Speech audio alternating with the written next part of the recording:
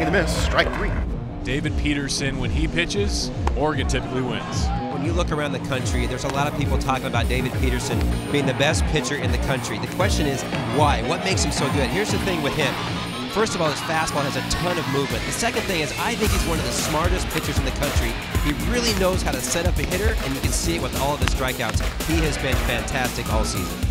Swung on and missed. Swing and a miss. Strike 3. Back to back to back.